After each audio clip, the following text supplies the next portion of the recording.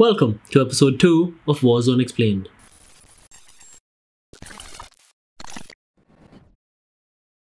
First off, Ramadan Kareem to all my brothers and sisters celebrating across the world. And for those of you who don't have the privilege of spending it with your family like I do, trust me, you're better off without them. My family, I love you. This is just jokes. Don't pull my leg for the rest of my life for this. Thank you. If you're new here, I'm doing a series of quick videos breaking down the ins and outs of Warzone for everyone that's new to the game. So if you enjoy what you see in this channel and it makes sense to you, go check my channel for more videos like this one. Okay, so today we're talking contracts. Think of contracts as side missions in the game, which if completed successfully will earn you cash. You can use this cash at buy stations to purchase things like the UAV, which will give you the location of enemy players near you on the minimap. But more on the buy station and everything you can get from it in the coming episodes. Let's begin with my most favorite chocolate of them all, the bounty. I mean, my most favorite contract of them all. You see, being from Kerala, it's almost atheist-like for us to not like anything that has coconut in it.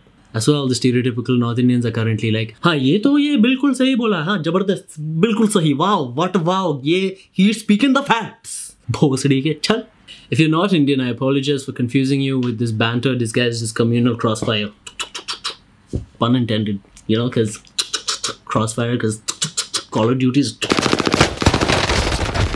No? Okay, back to the point. When you pick up a bounty contract, it gives you the general location of an enemy player, which is great because you'd rather know where somebody is over not knowing where anybody is. Now that you have their location, all you gotta do is go find them and kill them, within the time limit of course. Kinda like this. Targets are up! Waypoint marked.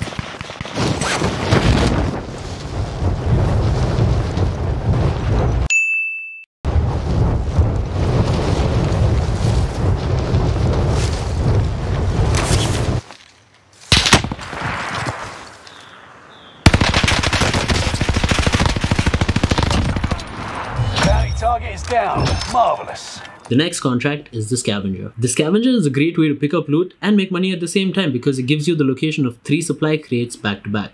These supply crates contain not only loot such as guns and ammunitions, but they also contain money. And by the time you finish looting all 3 supply crates, you get even more money. And at this point, we might as well just start calling you Moneybag Yo, singing Money, money, money, money, bitches, bitches, bitches.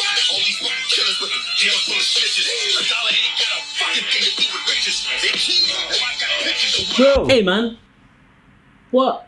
Bro, it's Ramadan, innit? 2 minutes ago you were talking about Ramadan and Kareem, now you're singing about money and bitches. First of all...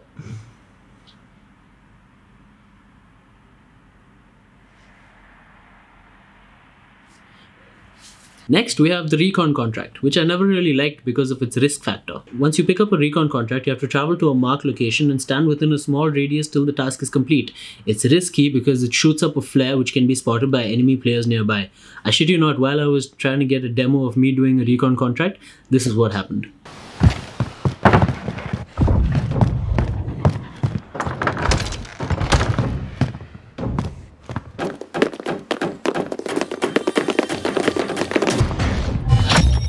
Recon intel secured. Job well done.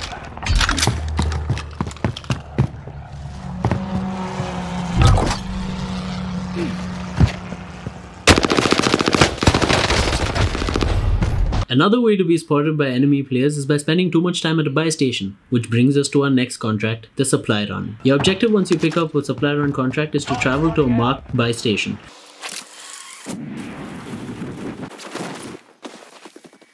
Once the objective is achieved, you get to buy stuff for really cheap or even free. If you're playing with a team, however, you can even redeploy your fallen teammates for free. Free.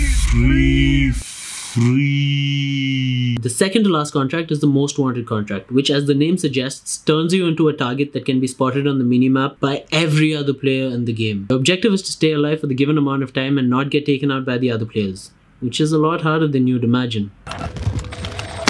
You've designated yourself as most wanted target. Stay frosty.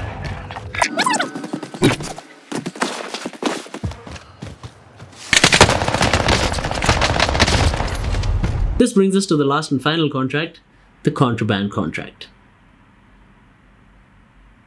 Now I know what you're thinking, and no, it's not what you think it is. Although now that I think about it, it very well could be because the developers of this game have got to be smoking some shit. This contract is rare and randomly appears after the completion of a regular contract. Basically what you have to do is pick up the contraband contract, go to an extraction point, call in a helicopter, and deliver the contraband. I couldn't find a contraband contract to give you gameplay. So completing this contract will give you money like every other contract, but this one also gives you a weapon blueprint which you can access in your next game via your loadout drop, which is exactly what the next episode's about.